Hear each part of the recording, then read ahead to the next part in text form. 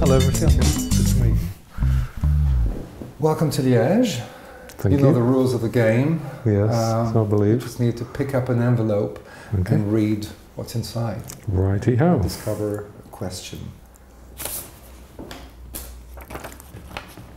The question is, the singularity of your art lies, at least in part, in its hybrid and transdisciplinary nature.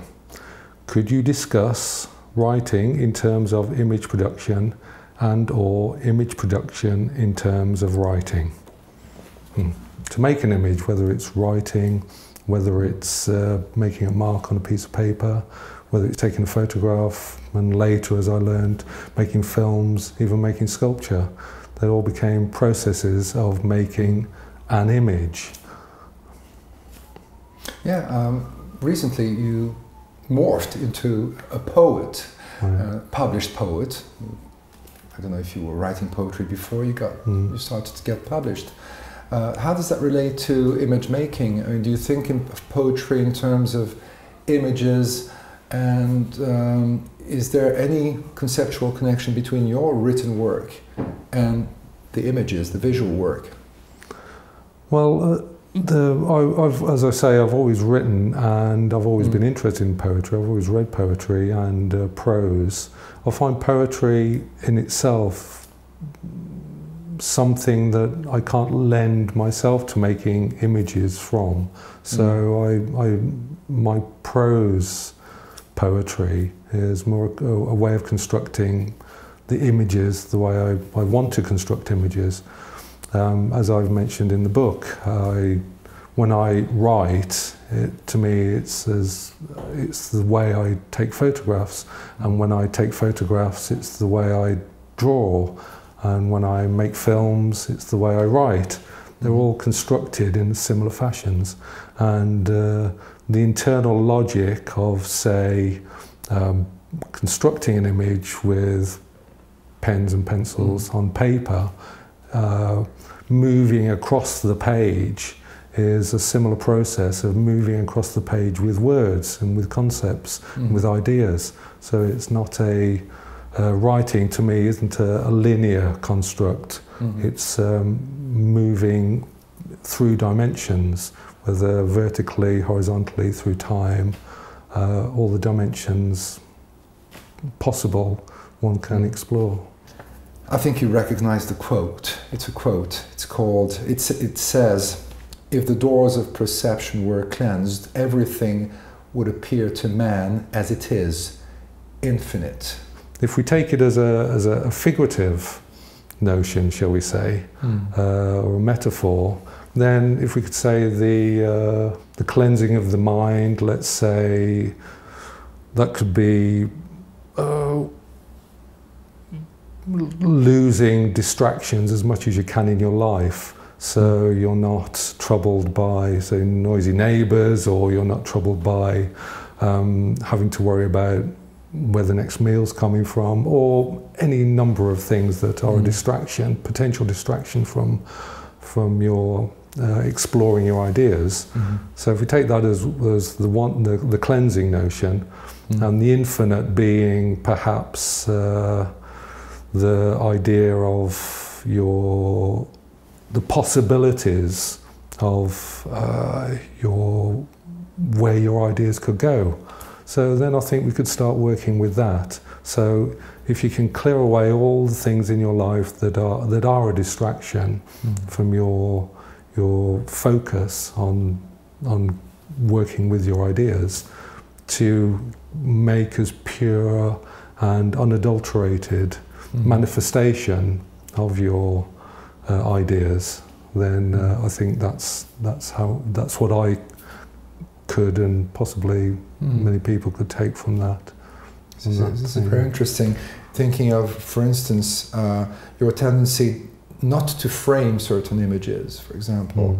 I was wondering whether that could possibly be related to a desire to not pretend that there is no edge, but a desire to challenge a kind of framing which is isolating the image from the rest of its environment, which in your own shows and exhibitions you do exactly the opposite. I want to make a seamless crossover between all the disciplines that I enjoy playing with.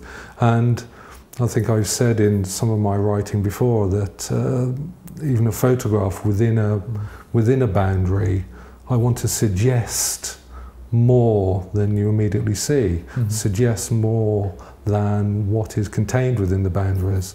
And I hope that is true even of a fixed state thing, such as a video where you're seen on a screen, or even if it's a projected screen. Yeah. I'd like to think that you can read and imagine, and I like to suggest things that are just going off screen, so you can start bringing them in and you imagine them yourself. Because I like to play with the imagination. I like to leave a space.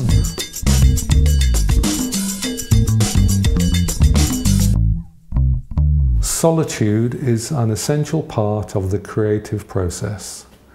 Do you see this as a necessary evil or as an opportunity? This catalogue in which you find, on the cover of the catalogue there's a, well, it's a self-portrait of course, but there are many such solitary figures in the book. No group photographs. What? Yes, that's a good point. Yes, yes. What do you make of that? Is that a deliberate choice, or is this does this amount to a kind of recognition that working in the field of art is necessarily a solitary activity, or is that a deliberate choice? Working, you know, as a group, yes. Of course, working in groups is not really an option, is it? No. Well, there's several ways to go with this. I think to work solitary is again to focus on single points, to be able to, in a non-distracted way, to purely focus on what it is you're trying to achieve is necessary. But to be a solitary figure, I think, is,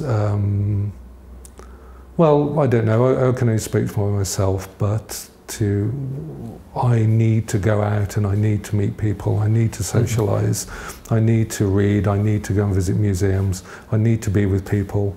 I mean, we are, I think, inherently gregarious people, human beings are gregarious creatures, and so, and with a need to communicate. And so the modes of communication that you gain from being with lots of people is a necessary part of image production as an artist. But I think that's necessary anyway for any human. After 25 years of working in the artistic field, do you think your work has matured into something different from what you set out to do in the first place? I've got a slide, a transparency of one of the first pieces I made when I was on the first few weeks of being in art school.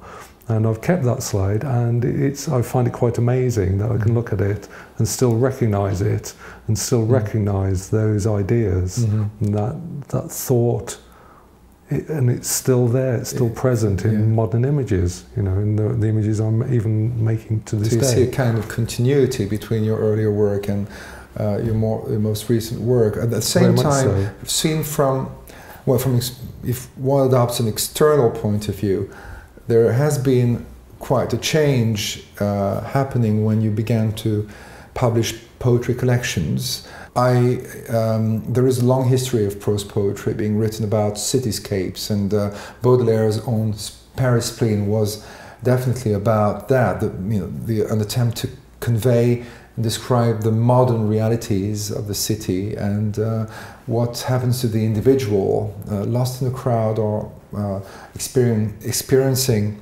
a form of solitude in an urban setting, which is something that one finds in your earlier work.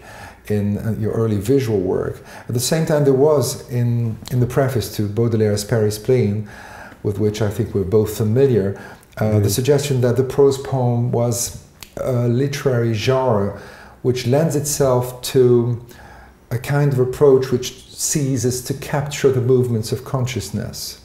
So a kind of poetic equivalent of the interior monologue in fiction.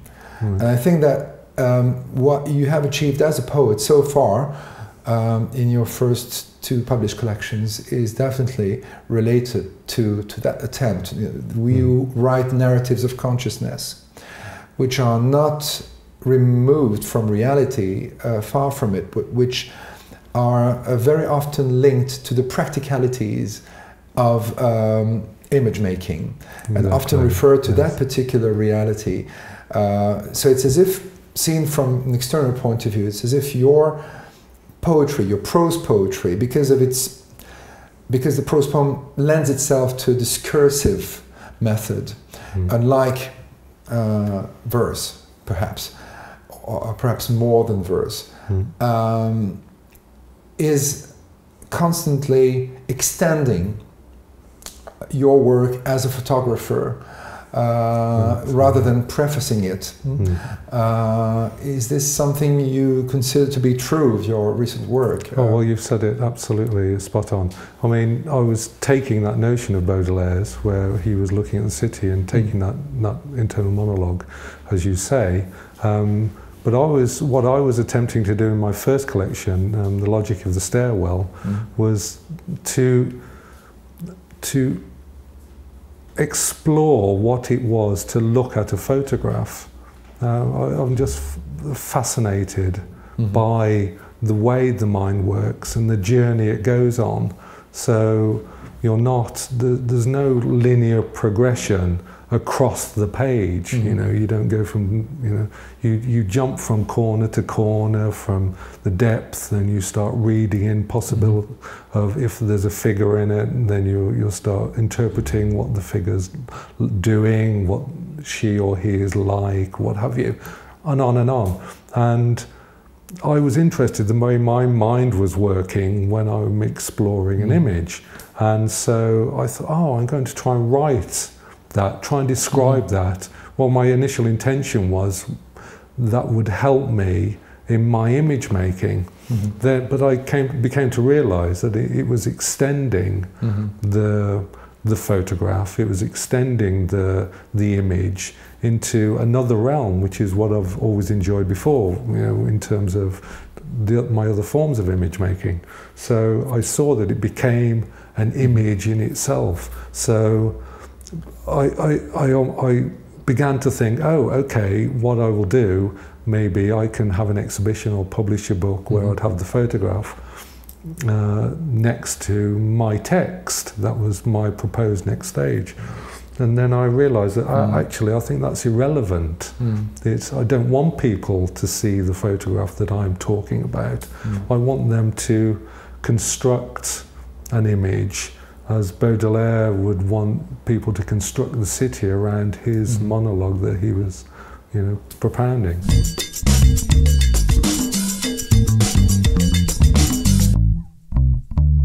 Do you believe in the potential for contemporary art to create new ideas in an age of postmodern irony and skepticism? Sorry. Any artist who really believes, or maybe artists who don't believe in the future, or maybe believe in or maybe believes in the hopelessness of humankind, or is completely disillusioned, even to their own state of mind of nothing's worthwhile, to just wake up in the morning and make a single mark on a page, then it's inherently hopeful. It's inherently unique. No two people can make a mark on the page in the same way. So I think it is possible. Well, I believe it is possible. I don't think there's really any question of it. Again, I think the notion of so many artists and filmmakers, what have you, trying to re-establish, if you like, older ideas of art. I mean, yeah, Goethe said there's nothing new under the sun. But, okay, but no two people can take the same photograph in the same way, even if they're standing next to each other. You know, there's a shift in reality, there's a shift in tilt, physically, mentally, on all layers. So, as much as the deconstruction of a previous form to re-emerge it, if you like, in a more contemporary state or in a more contemporary ambit, there's a kind of relevance to it, I suppose, but I like to see things that I've never seen before. I like to see juxtapositions of a word and an image, of a mark, of a thought, a concept, of something that references little but means so much. And so, yes, absolutely. Of course, there's a world of things still to be made. Like there's a world of discoveries. Say again? It should be a skinning of the eyes. Well, indeed. Yes. Otherwise, it's not really worth it. It reminds me of an interview I read of the musician Robert Wittert, who was asked what kind of music why he was producing music, and his answer was, "Well, I write music and I play music, the music that's in my head and that I never hear on the radio," which says it all about the need to create something, not necessarily something new, but something which is valuable because it not necessarily because it departs from established models, but because it is a vital necessity to make that singular mark on the page. Indeed, yes. And it's a hopeful note, like you say. It's very cheerful and joyful option, I think.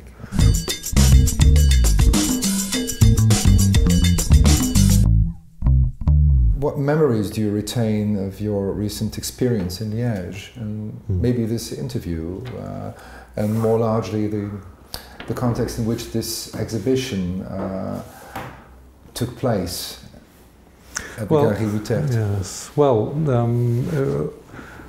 I'd like to refer slightly back to, I did my postgraduate in Maastricht. I did my postgraduate in Maastricht up the road, and this was my first time we started visiting Liège with the other students. We'd come down and go to the bars and what have you, and I fell in love with the city then. And I've been many times over the years, and every time I come here I love it. I absolutely love it here. And so kind of return to the roots. So well, in a way, absolutely, exactly, yes. And I reference. Is it still the same Liège as when you were a student in Maastricht, or do you find it different? Well, like all cities and all, they've developed, but there's still fundamentally a Liège that I've always known and loved, And so it's ironical that you are back with the show here. Well, this is what I was going on to say, I think, that it occurred to me as you asked the question that Liège has been a crossing point for me over the years. Of all the cities I've lived in, all the places I've gone around the world, it's been like a crossover point between my different journeys. So it's actually rather perfect that this exhibition is here in Liège. It's almost an epicenter of many of the different things I've done. This is an apt conclusion to our interview, to our entretien. Thank you very much, Marc Atkins. You're very welcome. Being with us. Thank you for asking me. Till very soon. Yes, well indeed. Again soon, I've no doubt.